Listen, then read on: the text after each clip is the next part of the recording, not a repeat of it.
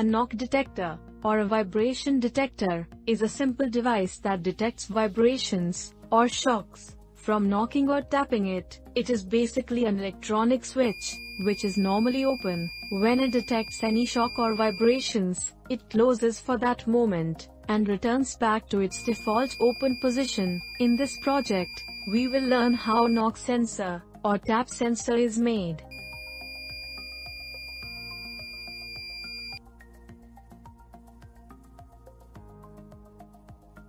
These are the components, which we will use, to make our project. 2. NPN Transistor BC547. 1 kilo ohm resistor. 10 kilo ohm resistor. 1 mega ohm resistor. 47 kilo ohm resistor. 100 ohm resistor. 100 microfarad electrolytic capacitor. 1 mic. 1 red LED. 1 buzzer. 9-volt battery. PP3 battery connector. On-off, rocker switch. 10 PCB. 4 screw with nuts. And 4 plastic spacers. Before making the project, we will understand its circuit diagram. This is a 9-volt battery, to power up the circuit. This is an on-off switch, which is used to start or stop the project. This is a power supply indication LED. This is the current limiting resistor, to protect the LED from high current and voltage. This is the symbol of mic. Mic has 2 terminals. When mic will receive the voice, then both of its terminals become internally short. Terminal 1 of mic is grounded, and when mic will receive a sound, it will turn on, and its terminal 2 will also connect with the ground. Positive terminal of 100 microfarad capacitor is connected with the positive supply through 1 mega ohm resistor, and negative terminal is connected with terminal 2 of the mic. Negative terminal of capacitor is connected with the positive supply also through 10 kilo ohm resistor. Because both the terminals are at equal voltage, so capacitor will not charge. When terminal 2 connects with the ground, then capacitor start charging. Initially the capacitor is fully discharged. When it will start charging, then it will try to suck all the available current. Capacitor is also connected with the base terminal of transistor Q1, so, until the capacitor's voltage goes above 0.7 volt, the transistor Q1 will remain off. When transistor Q1 become off, its collector will get a high signal. Base of transistor Q2 is connected with the collector of transistor Q1, so transistors Q2 will turn on, and buzzer will start beeping. When capacitor voltage will reach at 0.7 volt, then Q1 will turn on. When transistor Q1 become on, its collector will get a low signal. Base of transistor Q2 is connected with the collector of Q1, so transistor Q2 will turn off, and buzzer will also turn off.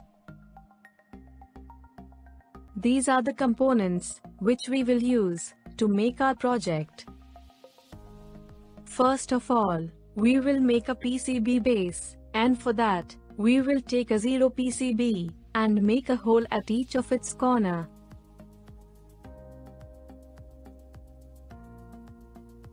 Now, we will insert a 1-inch screw inside the hole. Now we will take a plastic spacer, and then we will use a nut to lock the spacer. Now our PCB base is ready. To switch on or off our project, we will use an on-off switch. We need to make a big hole to fit this switch on the PCB.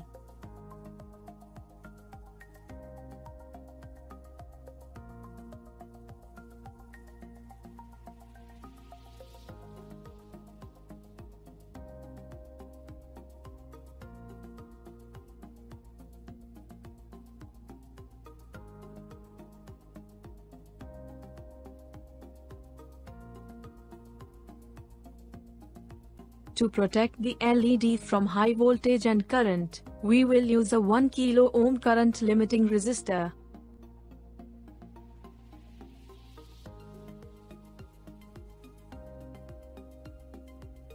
We will solder a power indication LED on the PCB.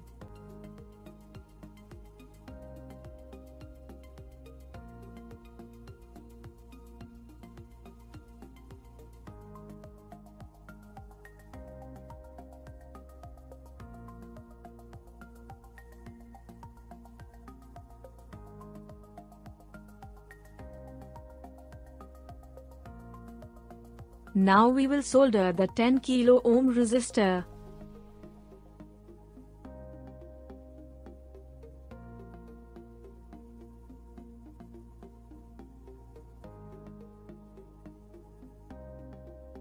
Now we will solder this mic. Mic has two wires, red and black. Connect the black wire with the ground, and red wire with the capacitor.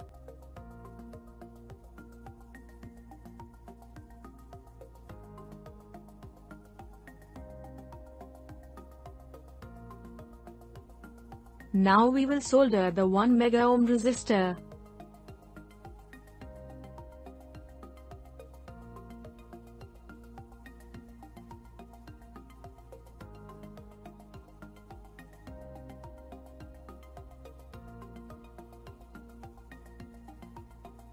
Now we will solder the 100 microfarad capacitor.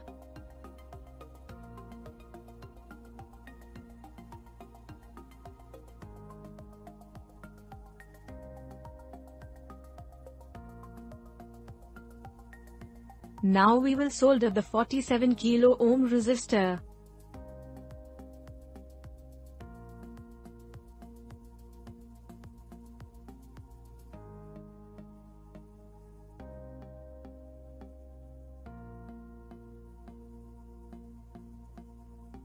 Now we will solder the transistor. There are 3 pins in a transistor. Pin 1 is called collector, 2 is called base and 3 is called emitter. Now we will mount it on the PCB.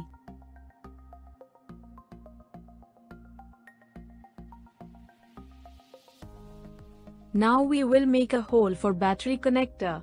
This battery connector is of PP3 type. In this connector, the red wire is for positive, and black wire is for negative.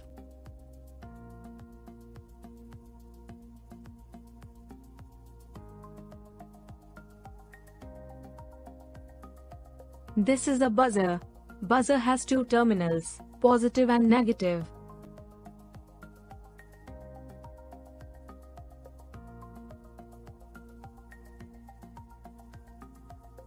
Now we will solder the 100 ohm resistor.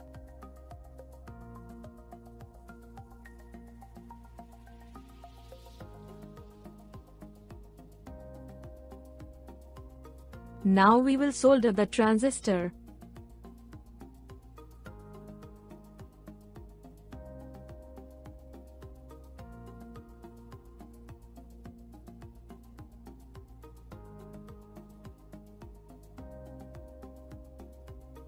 Now we will connect a 9-volt battery to test our project. Buzzer will beep when mic will receive a sound or vibration. After few seconds buzzer will turn off.